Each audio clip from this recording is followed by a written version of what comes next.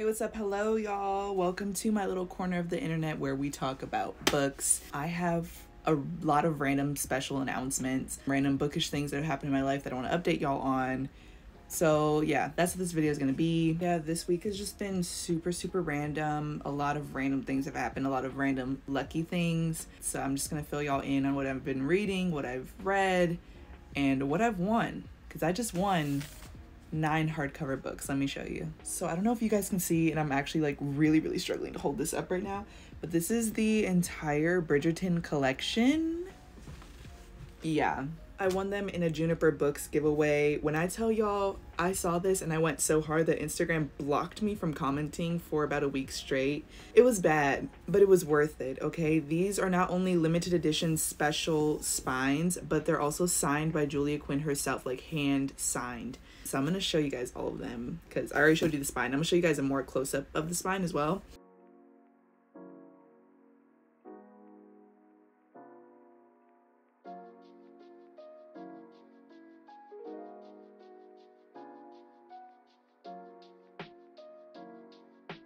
This is The Duke and I, the first book in the collection, and I'm gonna show you guys Julia Quinn's little signature. There you go, Julia Q. Ugh, so freaking gorgeous. It's silk. Also, I didn't know that the Bridgerton books were this thick. Believe it or not, as a big Bridgerton fan, I own a couple of the books, but not the whole set, and I haven't read it. So, but now I got these all for free. 9 hardcover special edition books signed by Julia Quinn herself for free. Yeah. Lucky girl syndrome is so real this week. The Viscount Who Loved Me. Then we have An Offer from a Gentleman. Romancing Mr. Bridgerton, which is what the newest season coming up is based off of. This book right here. I'm kind of tempted to read that one first before all the others because it's like, it feels the most prominent, but I also want to know the background of the other stories. To Sir Philip with Love. When He Was Wicked, which I think is a Cinderella retelling. Is it? Is this one that's a Cinderella retelling?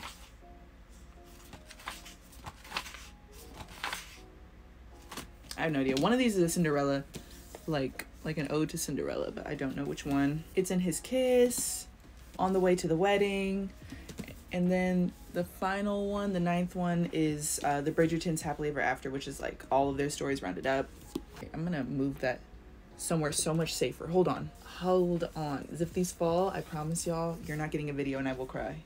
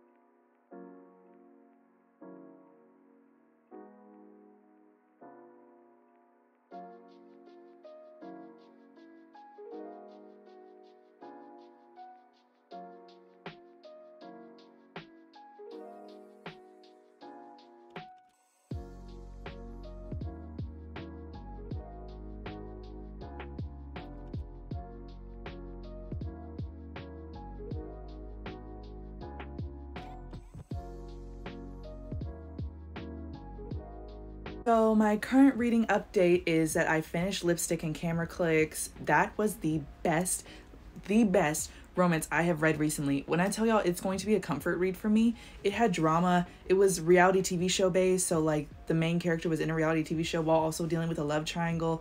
The main character had like a enemies to lovers thing going on, like kind of a fake dating trope, and then the actual love interest who she ends up with was like a best friends to lovers, like childhood best friends to lovers, which y'all know I freaking love. But it was the cutest story I could have asked for. The cutest. This is the cover, by the way. If you haven't seen it, just looking at the cover should tell you what you need to know. DJ Murphy did her thing, y'all. Like, this had so much drama. The romance was so beautiful, but also like really complicated and messy. And the TV show drama aspect of it was even better because I was just expecting like a smooth sailing romance with maybe like a third act breakup, but it was dramatic. like dramatic. And I love reality TV show. So if you put a rom-com with a reality TV show, love triangle, friends to lovers, enemies to lovers, all in one trope, yeah, I'm gonna eat it up. I gave it 6 stars. 6 stars, yeah. That book was absolute gold. If you cannot tell, I'm absolutely obsessed with it. I love it so much I might even reread it again within the next month. That's how good it was. Go read it. Moving on with the books I'm currently reading right now. I'm currently reading 4. Yeah, they're all amazing. They're all different genres. People always ask me, how do you balance more than one book? Make sure they're different genres so you never get them confused. And if you get bored of one genre, you just switch over to the next. It's like watching a show. It's the simplest thing for me. But first I have The Partner Plot by Christina Forrest. This is my main read right now. Super cute. It's childhood lovers to enemies to friends to lovers / forced marriage. So I think, no, not forced marriage, accidental marriage, I would say. I'm about 20% into this one, loving it. I love Christina Forrest. She never fails me. Never fails me. The Neighbor Favor is also one of my favorite romances of all time. She never fails. She knows what to do. I'm never bored in her books. I love her to death. Next we have Amari and the Great Game. This is Black Girl Harry Potter book 2. Love it so much. I'm buddy reading this. Also, look at this custom bookmark I got. It says Rocky. Sweetest. Anyways, Amari and the Great Game, so good so far. It's middle grade fantasy, but it does not read like it, I promise you. It's also getting 2 more books, so it's gonna be a whole series. Love it. I don't have the cover on it right now, but this is Their Vicious Games. I'm almost done. Like, I don't know if you can see my bookmark, but I'm literally like right here. I'm very close to being done. It's just, it's really like a lot, so I keep taking breaks, but I'm gonna finish it this month for sure. And then again, I don't keep my covers on my hardcovers when I'm reading them because they just get messed up, so I like to keep them somewhere safe. The last one I'm reading is Lore of the Wilds. Lore of the Wilds is a black fae fantasy romantasy. It's really good so far. I'm just getting into the world building, so it's a bit slow for me, and it's really hard for me to get into fantasy, but I like fantasy. It's just, I'm a very much like attention now person, like ADHD problems.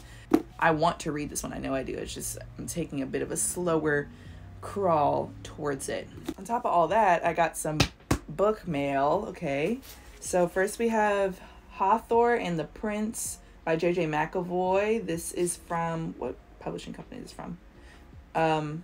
Penguin Random House, but specifically Dell. So this is supposed to be very Bridgerton, Black Regency era. It's cute. The cover's really cute. I don't really like the white border, but like, what are you gonna do? I'm telling y'all, now that I'm like an established book talker, I don't know when these books are coming in. They just do. Let's see. My friend Ali got me Blood Debts for Black History Month. Happy Black History Month. Yeah, she got me this as a little gift. But this is supposed to be, I think it's set in New Orleans, and it's supposed to be like a fantasy, black fantasy. The cover's super cute. I've wanted this for forever. So thank you very much, Ali. Okay, then I got, I've never heard of this author before, but his name is Peter Nichols, and it's called Granite Harbor. It's supposed to be some sort of thriller. And then the best one of them all, Aardvark Book Club sent me A Love Song for Ricky Wilde. And again, my promo code is still running, so if you want this book yourself, you can get it for $4 and free shipping. $4 hardcover book, and look at the cover for $4 and free shipping, y'all. I got you. I got you. Yeah, that's all the book mail I got this week. Also, in other bookish news, I wanted to let you guys know that I have started writing my own book. It is a black romance set in college. It's academic rivals to lovers. There's past problems. There's a new love interest, a love triangle issue. It's great. I'm really in love with it so far, and I'm working on it really hard, and one day it'll be out in the world, and I can't wait for you guys to read it and for me to be an author instead of just reading them all the time. Don't get me wrong, I love reading them, but I also want to be one. That's why I read so much, because it inspires me. But yeah, I think you guys are going to love it if you love what I recommend, because what I recommend is very close to what I'll write. That is all for this video. Thank you so much for watching all the bookish updates. Soon I'll get back to y'all with the February wrap up, and we'll see how many books I read, and if juggling all these books actually helps me in the future, who knows. Happy Valentine's Day. I missed that. I know my viewers over here love because I love love. So I hope you guys had a great one. I love you all so much. Thank you so much for watching. It means the world. Make sure to follow me on my socials to keep up with my day-to-day bookish activities. Bye.